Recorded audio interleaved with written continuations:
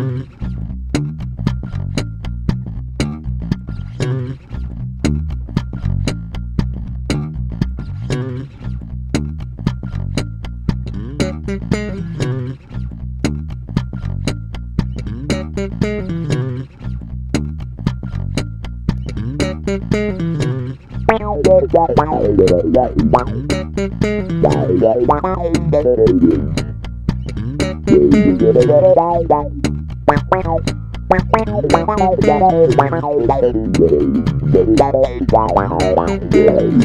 what's going on, people? Check it out. Everybody's always asking me, how do you use this theory inside of practical playing? You know, where do you use this stuff? We're going to be talking about how you use that, where it comes from, and how to put it in your playing right now.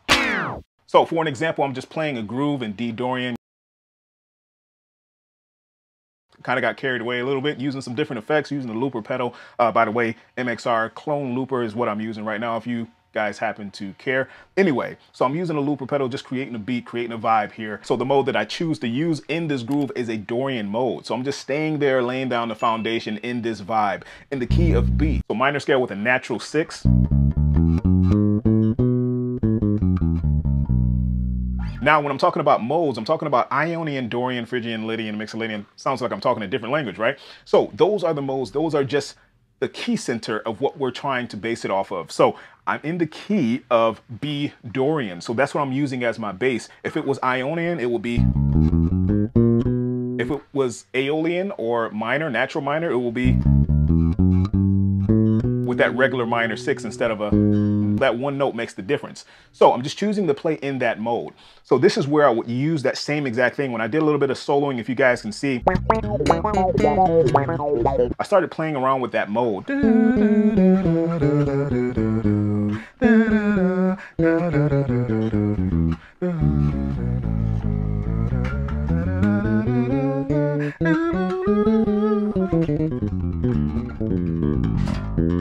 So I based it off of that. That's one way we can implement modes into our playing. Most times when you play funk or you hear it, it's mostly in that Dorian mode, that minor third and a natural 6, or a Mixolydian mode, that major third and a flat 7. So sometimes you hear those two. Those are the most common to me that I hear, but those are the ones that I like or that I prefer. So let's just play around with that groove and I'll show you how that Dorian scale fits inside of it. Here we go.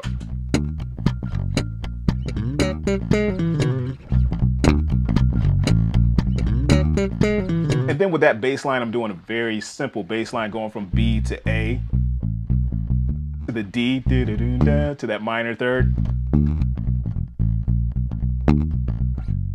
to the F sharp and I'm just using a thumb index finger technique so I can kind of rake that a little bit better instead of plucking it. Usually when I find that, let's go off topic for a minute.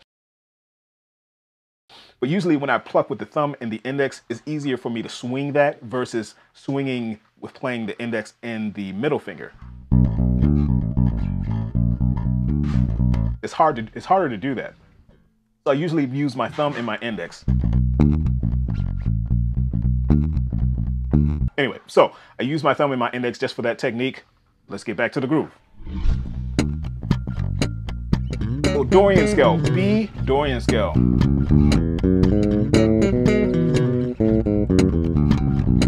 Now, strictly talking improv, you can go all over the place with this Dorian scale.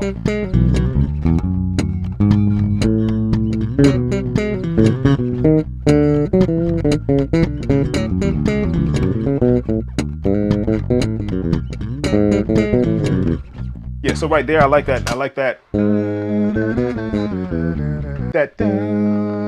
That A flat,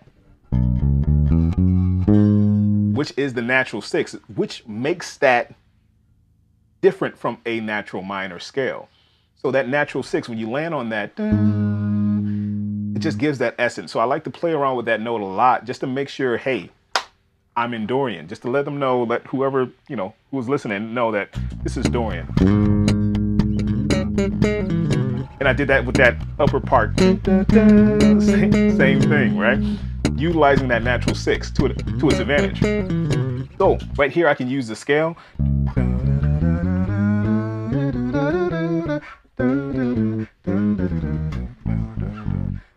You know, using the natural minor, not natural minor, but the Dorian scale around the fretboard.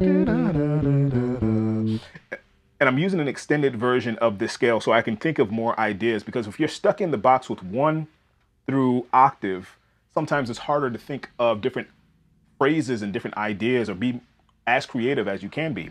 So I would learn that on the E string first position. 1, 3, 4, 1, 3, stretch 4, 1, 3, stretch 4 again. Same thing, next string, 1, 3, stretch 4. And it's pretty simple too, because you have the same thing on 3 strings.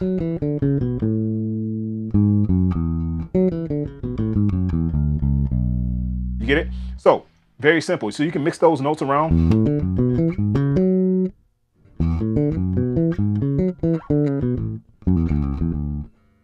Yeah, mix those notes around, have fun with.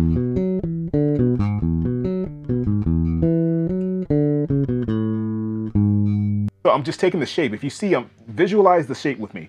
Focus in on the shape, right? So, using 3 notes on 1 string, 3 notes on the next string, 3 notes on the next string. All you're doing is going down the string and using the same exact notes. Using the same exact position, but different notes. So it's easier to visualize that versus trying to make up or trying to figure out, okay, is this a minor 6? Is this a natural minor 6? Is this a minor 3rd? Is this a flat 5? Is, trying to figure that out. So visualize it.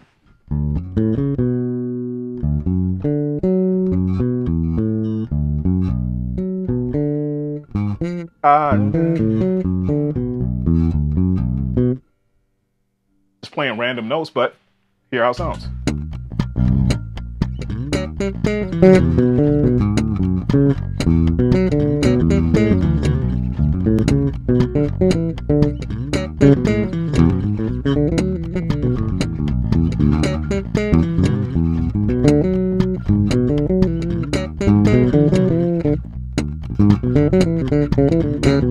Yeah.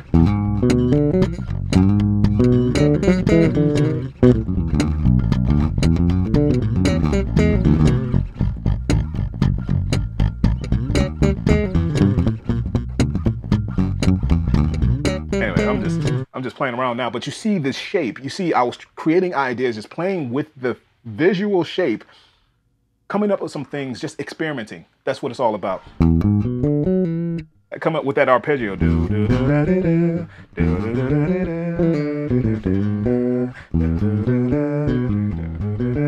Yeah, coming up with arpeggios and things like that that you can use that are inside of the scale. And we've learned about these arpeggios already inside of it as well. So you have a Dorian arpeggio or a minor 7 arpeggio starting from the root note, B flat, minor 3, 5, flat 7, or minor 7.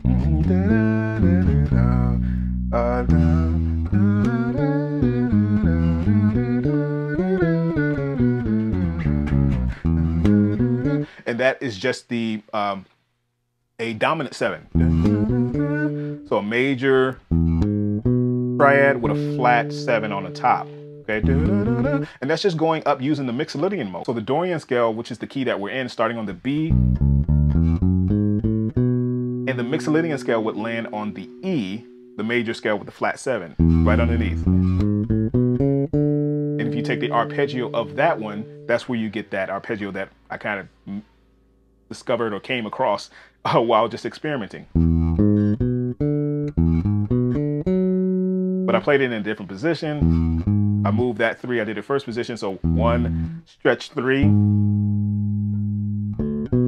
second finger for the 5, or the 5 of that arpeggio, and the flat 7 there. And I can stretch, now I can stretch, because I did it in that position, I can stretch now to that F sharp. So there's so much you can think of and come up with when you're playing this type of groove and this type of Dorian groove. Just think of the scale, think of the arpeggios. I was talking before inside of the academy to one of the members trying to figure out songs, or when you're playing a groove or when you're playing with a band and you sit down and you try to figure it out, your ear might not be that great, but there's a few things that you need to know, or you need to try to discover or try to understand before you go to play. First of all, it's just the tonality of the song, of the key, if it's major or minor, just off the bat. That's one thing. The next thing are, what are the chords? What key are they in? What's the actual key? What's the note, right? What's the note? We got to find that too. Also, the scale that they're using. It could be a minor, but it could be a Dorian, but it could be a natural minor. Okay, so that's the next thing we need to figure out, because that'll determine the chord tones inside of the arpeggios or the chords that we use. Next thing is, I said chord tones, right? So chord tones, right? The next thing is the melody, or whatever melody is being used inside of that. Sometimes that helps determine what the key of the song, or what the feel or the vibe of the song, or the tonality of the song is, as far as the chord tones go, and the chord progression. So the melody sometimes takes, precedence when you're trying to figure that out. All right. So all of those things, or all of those elements, you can combine into figuring that out. And sometimes people that are really talented, or some people that have a lot of experience, they figured it out in 1 second because they've been doing it for so long. But that's just time. That takes time, and you'll be able to analyze and dissect and rip apart a song as soon as you hear it. Okay, boom, that's that chord. I can play it back to you. Sometimes you see that with, well, not sometimes, but with perfect pitch, somebody being able to sing back the same exact note, or know exactly what note you're singing, or what note is being played at the time, within a split second. So anyway, hopefully this gave you some ideas of just what you can use and how this corresponds with playing modes or theory inside of grooves, or inside of your everyday playing. Hopefully, like I said, hopefully that gave you some ideas that you can use. Take them, stretch them, take them and run with them. I say that all the time. And hopefully you can get something from it. If you guys are interested in taking your bass playing to the next level, strongly suggest that you check out Bass Nation Academy. That's where it's at. We have a video Q&A section there. It's just a member area, or the whole thing is a membership area. But video Q&A section, I'll give you personal feedback. So if you're struggling with anything, you'll be able to upload your video, and we can converse and talk back and forth, so you can enhance your playing just that much more, just from me personally. So that's a great feature of the site. That's just that's tip of the iceberg. But anyway, there's so much more. There's live stream classes. There's lessons being released all the time. There's courses. There are beginner courses, slap courses, gospel courses, coming up very soon, actually. More courses, modes courses, theory courses. But anyway, if you're interested in that, please go check it out. It'll be in the description, or I'll put a link here on the screen somewhere. You'll be able to get to it. And then when you get there, shoot me a message. Let me know you came from YouTube. I would love to see subscribers coming and transition into the Academy. It's a great feeling just to see your progress, and just to see guys with a familiar face coming into the Academy. Anyway, won't bore you anymore with that. If you have any questions, you know what to do. Write them in the comment section. Make sure you're also coming out clean, clear, and precise, like I always say. And I'll see you guys in the next one. Peace.